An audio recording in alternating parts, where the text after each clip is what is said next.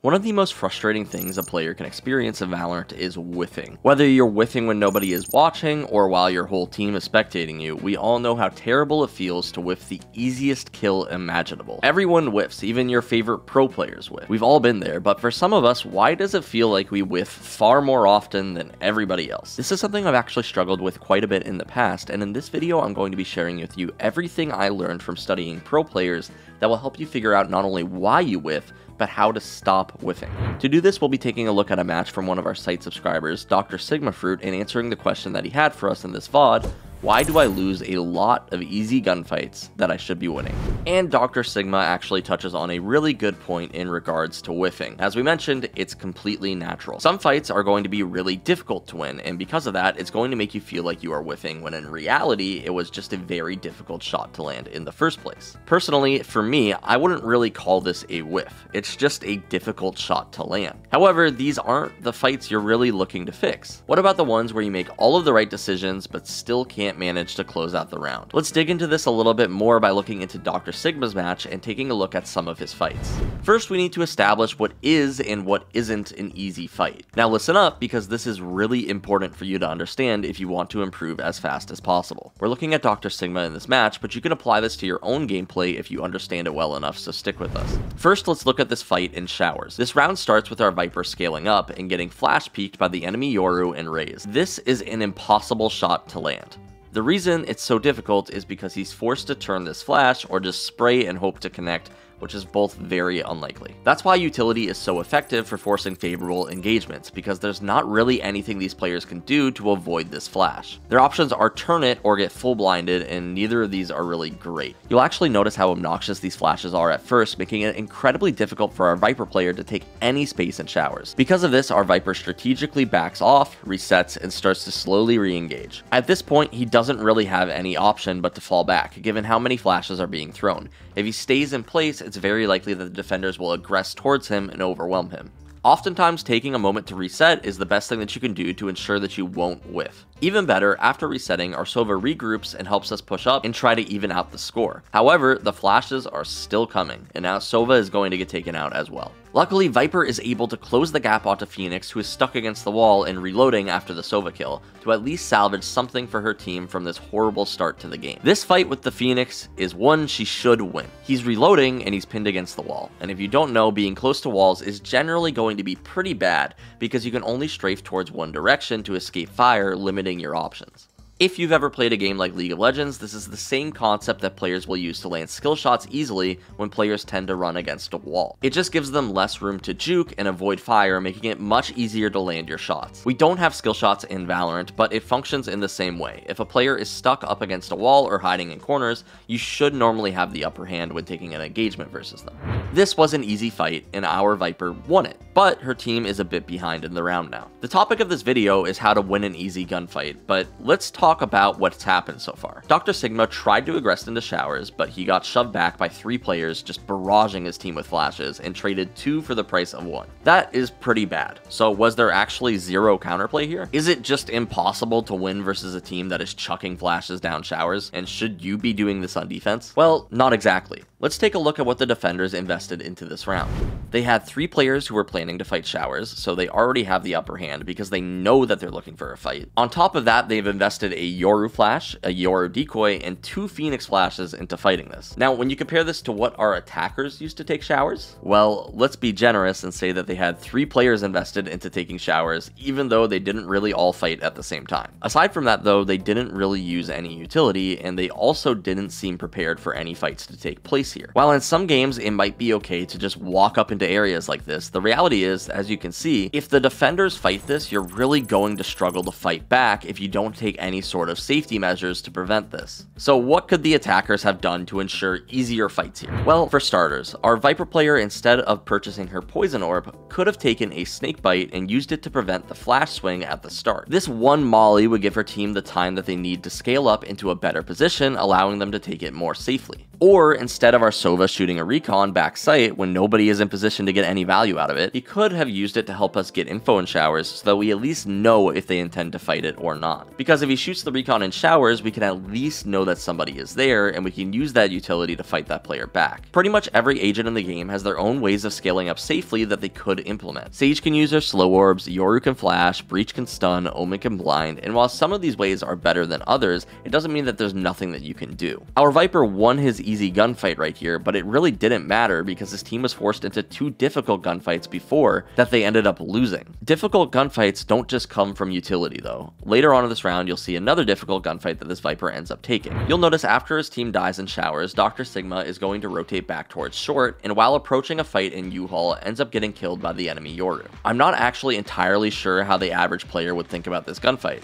Perhaps some of you think that this is an easy gunfight because no utility was used and he's relatively close to the Yoru. But the reality is, his crosshair wasn't ready to take this fight at all. He's aiming towards U-Haul rather than closing in on the Yoru's last known location. There's a reason crosshair placement is so important. Flicks like this will never come easy, even when you approach a Mortal or Radiant. Pretty much the whole game of Valorant is crosshair placement, and while this may be an extreme example, if you're ever going to blame a death on whiffing, you have to be pretty damn sure that your crosshair placement was perfect approaching the fight. In this player's case though, his crosshair placement is actually only so poor because of the way he approached the angle. Notice how if you look at the map, you'll see that the Yoru is in the corner from the start, but our Viper is aiming into U-Haul anyway, likely anticipating that the Yoru entered U-Haul after that last fight. However, there's a way that he could have avoided this sort of confusion. If our Viper is approaching U-Haul by hugging this wall by the teleporter, he's limiting his vision drastically. Notice how much further I have to travel to see the entrance of U-Haul by running forward like this, rather than if I started to strafe out towards my right. This might not seem like a big deal, but by denying the Yoru the ability to enter U-Haul without our knowledge, we can easily confirm that he has to be in this corner. This is actually a really common tactic that higher level players will use to limit the options of their opponents during each match.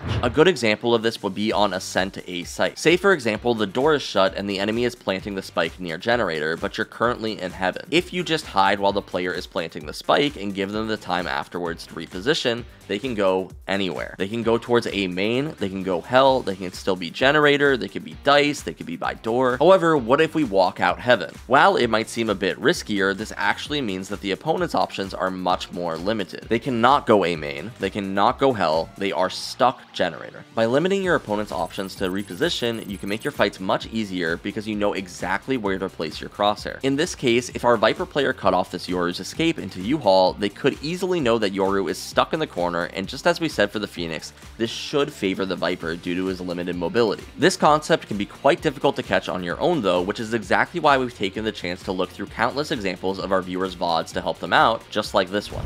What we recommend first for players is that you head on over to our site and check out all of the courses that we have related to mechanics, to make sure that you are doing everything in your power to have as much of a fighting chance in your gunfights as possible. Then after you've learned all of the fundamentals behind aiming and movement in Valorant, you should head on over to our Discord and request a VOD review from one of our Radiant coaches in the Discord. With our site subscription, you can get access to one free VOD review a month where you get to connect with a top level player who will serve as your guide on your road to Immortal. So for the low price of $7.99, you can get a VOD review every month and access some of the best courses on the internet for not only improving at Valorant, but also League of Legends and World of Warcraft as well. On top of all of this, we also offer a rank improvement guarantee, so if you don't end up climbing while using our service, you'll get your money back, no questions asked.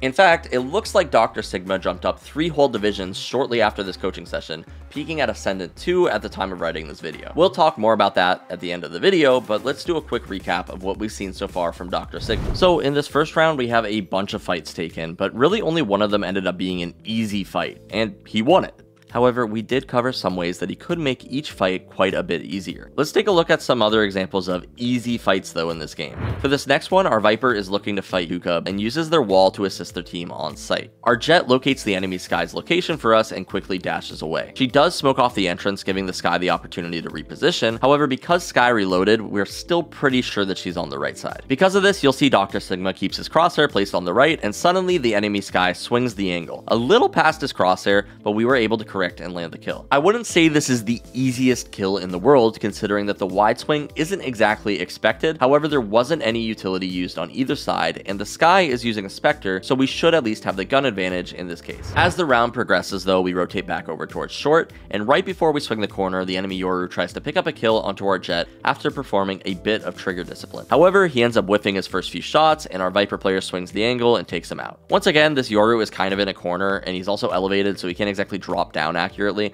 so our Viper should have the advantage on the swing, especially considering Yoru was just shooting at her teammate, so his recoil isn't going to be perfect right now. And what do you know, our Viper picks up another kill, and shortly after plants the spike and wins the round. In this round, our Viper took 2 relatively easy fights and won both of them.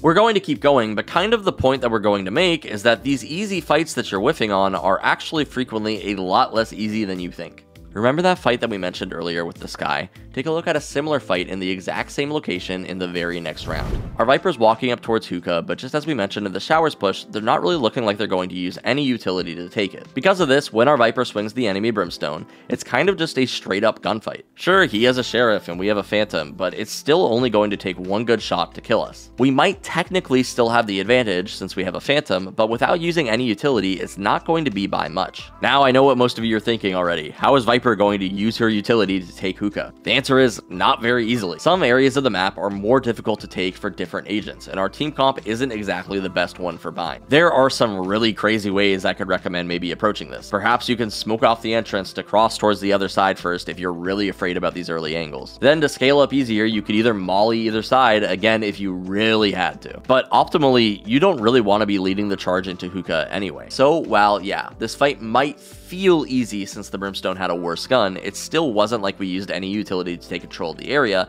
which as we saw in Showers very frequently doesn't work out well. From long, Viper can molly off the swing or molly off the left side if she has to. She can also wall elbow or even smoke spawn with her poison orb. Losing to a Sheriff sucks, I get it. But if I'm Viper, I didn't even want to go into Hookah in the first place. What am I going to do if they have a judge in there? Just take a 50-50? Like, that sounds horrible. In this case, say that I'm Viper and I absolutely have to go into Hookah. What I'm going to do is wait for my teammates to get out onto site from long first, and then I will enter Hookah late while the Brimstone is being collapsed on. You could perform this same tactic in Showers if you ever notice 3 players pushing you like in the pistol round. Otherwise, you're going to be forcing yourself into an unfavorable gunfight. There are a number of different questions you need to ask yourself if you're going to determine if a gunfight is easy. As we covered, did you use any utility to make the fight easier? Was your crosshair placement good before the fight? Was the enemy fighting one of your teammates? Was the enemy's movement limited? Did the fight favor your weapon? If the answer to any of these questions is no, then it's possible that the fight that you were taking wasn't as easy as you thought it was. Because a fight that is truly easy is one that is going to be near impossible for you to lose. And while this does happen, the fights that many of these players are complaining about don't even look remotely similar to the fights that you'll see from a pro player.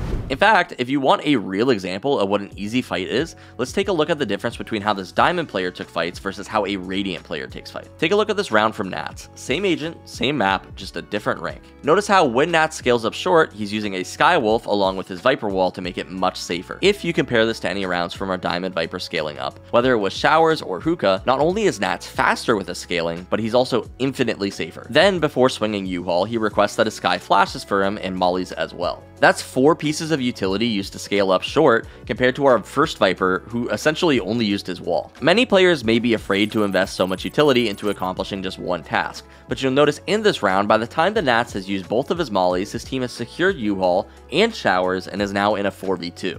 This round is effectively over, barring no stupid plays from his team, which is exactly why you should use your utility to take control of the map safer, because otherwise you might not live long enough to use it at all. Notice how we focused on a round where Nats basically sent it up short though, rather than one where he made his way towards Hookah or Showers. The reason for this is, as you'll see, Nats didn't really go towards Showers or Hookah at all during this game. Similar to what we were talking about with Dr. Sigma, Viper's strengths on bind are mostly present when she's pressuring on short, rather than when she's pushing anywhere else on the map. So, well, yeah, you maybe could find ways to work other parts of the map. Nats knows that he is going to find more favorable gunfights fighting around the area that Viper is best in. Take a look at this next round as Nats once again makes his way up short with the Skywolf and his wall. He follows along the right side of the wall and enters the enemy Brim smoke with his shorty out, so if anyone is playing on the lower half of the smoke, he can easily land a kill. After After taking short control though, Nats once again calls for a flash from the sky and jumps out of the smoke to land a kill on an enemy out in the open. You'd think finding easy fights might involve playing slower, but as you're seeing from Nats' gameplay, it actually is a lot more about combining your utility with teammates to make your fights safer. 13 seconds into the round, and Nats has already made an entry onto A site as Viper, and it's not as if this was the most difficult kill for him either. Sure, this requires a bit of teamwork, but the player who submitted this VOD was Diamond 2. Everyone's optimal dream is that they'll be able to have perfect teammates every game, and people will just play around you without having to say anything. But the reality is, if you want to play at the top level of players, you're going to have to play like a top level of player. We all feel a little bit emo sometimes and don't want to talk to our teammates, but it's a team game, and if you can't muster up the courage to request a flash,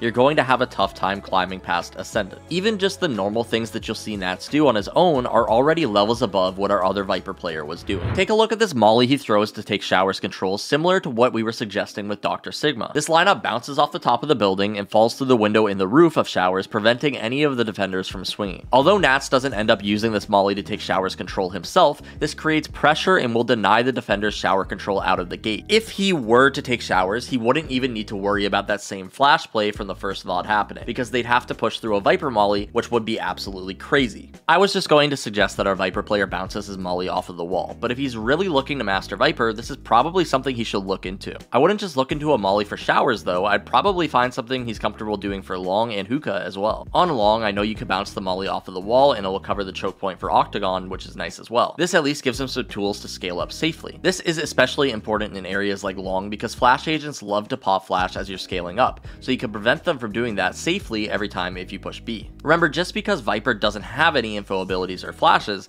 doesn't mean that she's not supposed to use anything to help her team scale up. Her smokes protect everyone on her team, which our Diamond player is using fine, but her mollies also prevent players from swinging you as you're running forward, which is something he's definitely not taking advantage of. Basically what I'm trying to say is that the difference between a Diamond player and Nats is that the kills that the Diamond player are whiffing on are at best like a 60-40, meaning that he only really has a slight advantage in them. If you don't want to whiff on easy kills, you need to use your abilities to at the very least make them an 80-20. That way, when you have a death like this one, you at least know that the Yoru just landed a nasty shot and it's not like you massively misplayed the round. This is also incredibly important because if your engagement was an 80-20, it likely means that you did everything in your power to make sure that that was as good a fight as you could take. The reality that we discussed at the start of this video is that everyone whiffs. It's not something you can stop doing, and if you really want to stop whiffing, the best way to do that is going to be booting up some aim training, as well as practicing in deathmatch, just as we suggested in our Aim God to 30 days video. But even then, there's never an 100% chance that you're going to win in an engagement. We've all been one-tapped by that guy who's been breach ulted into the air. Sometimes Valorant just chooses you to die that day. But by doing everything in your power to put yourself in positions where the fights favor you, you can minimize the amount of times that you whiff, which is really what the game is about.